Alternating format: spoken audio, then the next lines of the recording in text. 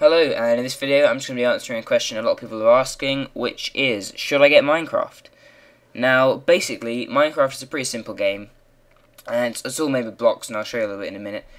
And basically, what you get when you buy Minecraft, at the time of recording this video, it is around £12, that's Great British pounds, but it used to be, I think it was around £8 when it was in alpha. Now it's in beta, and then there's going to be a full version coming out, which is going to be even more than the price it currently is. I think it's going to be about €20 when it actually comes out. Not quite sure what that is in pounds. So I'm just going to generate a new world, just to kind of show you a bit about the game.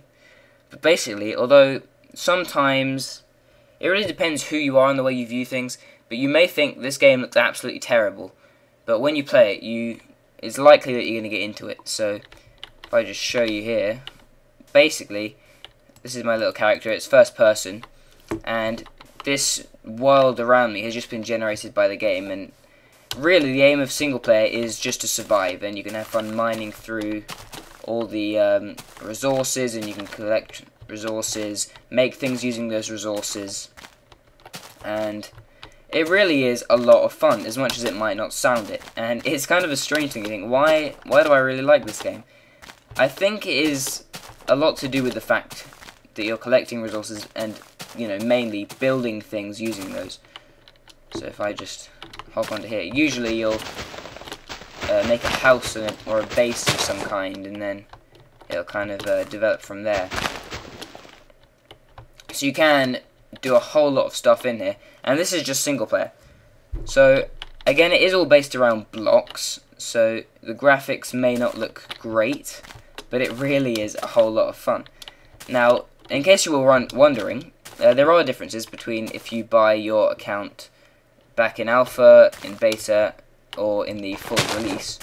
And I don't know what the differences between beta and the full release accounts are going to be, but currently, if I had bought an account back in alpha, which I really, really, really wish I had, I would have got the DLC for free, and I would have got all of the major updates for free. But unfortunately, because I'm stupid and I decided I'd be late to catch on and get the beta, I don't get big patches for free, and I have to pay for some DLC. I'm not quite sure why some of these bricks are just disappearing. This is strange. They seem to be randomly disappearing. Oh well. So yeah, there are differences, and I would suggest buying now while the price is low, because it's just going to increase, and then there's going to be DLC costs and all sorts of other costs that may arise. So I would suggest buying it now. I think it really is worth it. There'll be a couple of people telling you, no, don't get it, it's all made with blocks and it's just terrible graphics. But actually, although my graphics card is quite old, which is kind of why, but at some points in these maps I will actually lag. I mean, I'm not lagging too much at the moment, I'm getting around 30 frames per second, but sometimes I'll be like, wow, this is a lot of lag, because although it's simple, it is very complex. I know that doesn't really make sense, but although it's simple, you have all these little blocks. It actually makes a really complex world, and there are lots of different things you can craft, and it's just, you have an inventory and everything, and you have a character.